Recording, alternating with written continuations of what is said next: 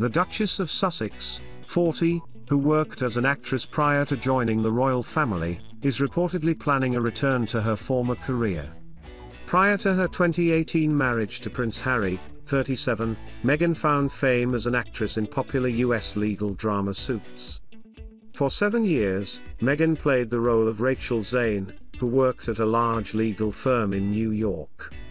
Her character began as a paralegal and eventually became an attorney, and Meghan TMS storyline in the show ended with her character marrying Mike Ross, played by Patrick J. Adams. Meghan stepped away from acting duties when she took on responsibilities as a royal family member. She instead supported the royals' trademark charitable initiatives and participated in a number of royal appearances and trips. However, following her and her husband Harry TMS step away from the monarchy last year, royal biographer Angela Levin has claimed Meghan may return to her acting life once again. In early 2020, a source told Mail on Sunday that her agent, Nick Collins, was actively looking for a superhero role for the Duchess.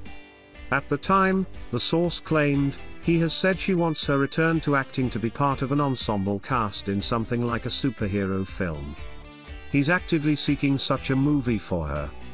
He's saying she is available and open to the best offers. Meghan is planning a series of meetings in Hollywood. She has already done the voiceover for Disney, and now word is out that she's looking for a superhero film, as a voiceover or even on screen. A source told author Angela Levin that this option may still be on the cards. Ms. Levin told The Sun Online, "I heard that Meghan had gone back on saying that she TMS not going back to doing acting. She wants to be the star of a superhero in a film."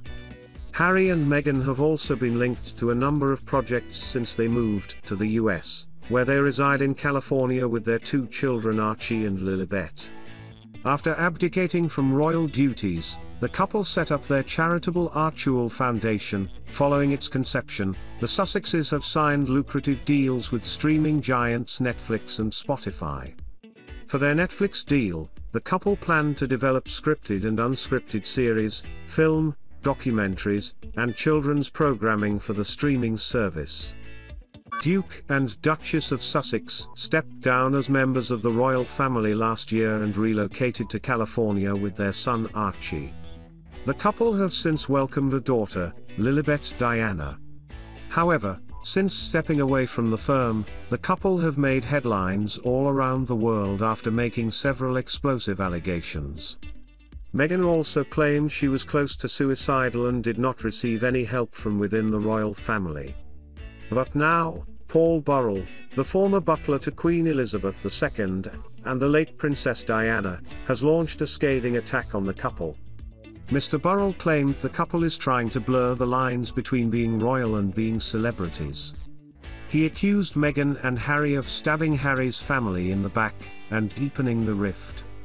Speaking to Closer magazine, he said, "Part of the royal fascination and popularity is that no one knows what really goes on behind closed doors.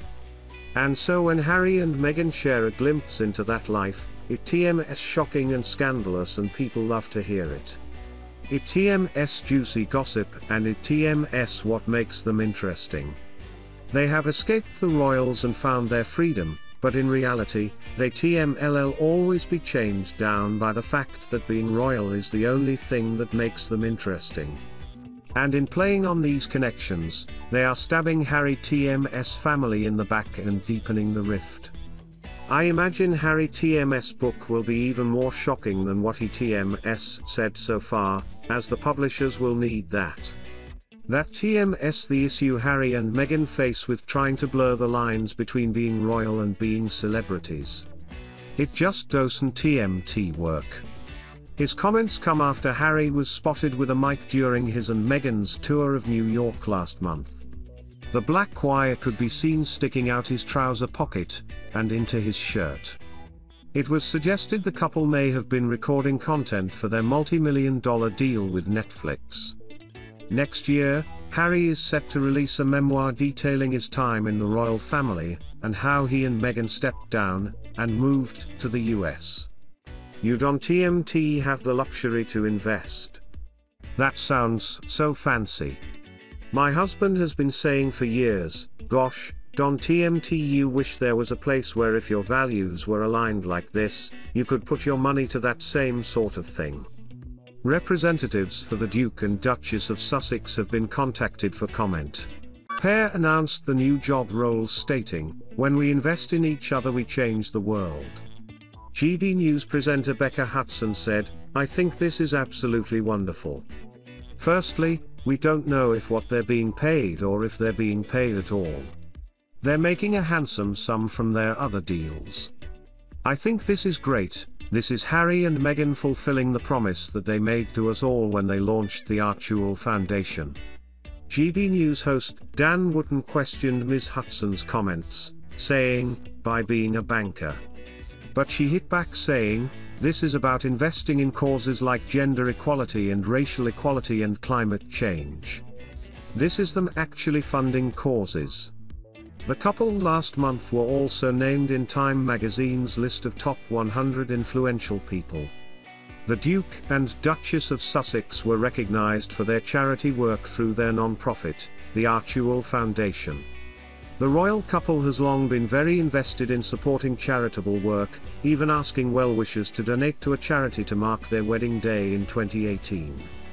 And one of the first ventures Harry and Meghan announced following their departure from the royal family was the creation of their non-profit in 2020. Meghan Markle and Prince Harry's stunning reversal of fortune with royal family. Nigel Farage had a falling out with Prince Charles after ex-MEP refused to stand.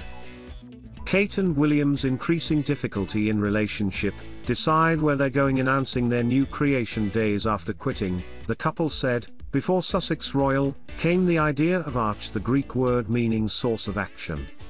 We connected to this concept for the charitable organization we hoped to build one day, and it became the inspiration for our son's name. Archewell is a name that combines an ancient word for strength and action, and another that evokes the deep resources we each must draw upon."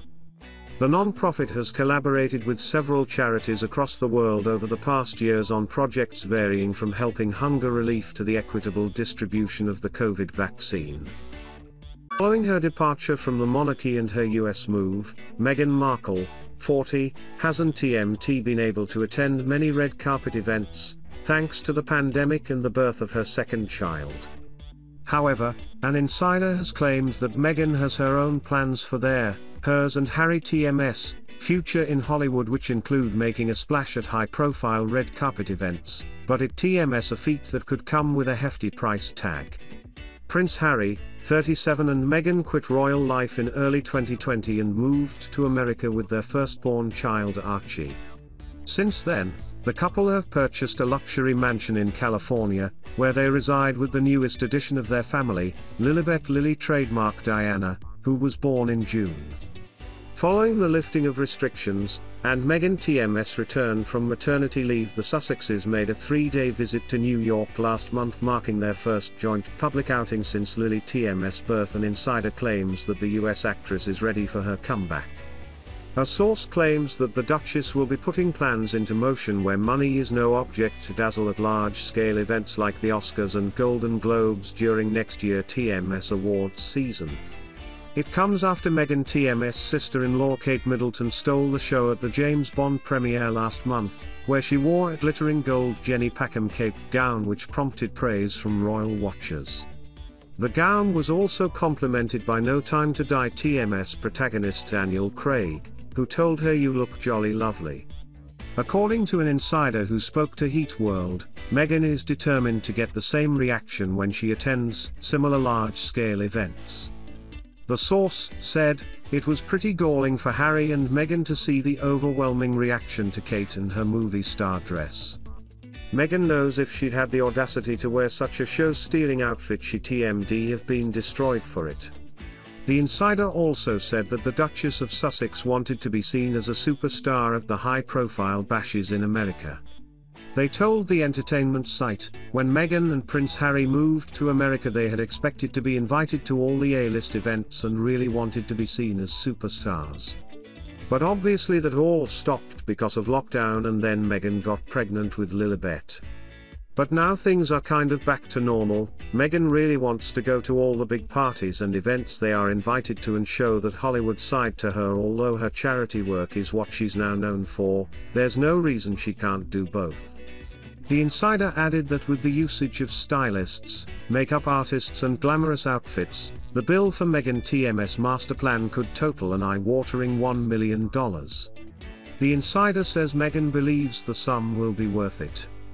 They said, she will employ her own team of people to make sure she looks her glamorous best and wants all the top stylists, makeup artists, designer outfits and expensive jewelry. It could end up costing up to $1 million, but she believes it will be worth it.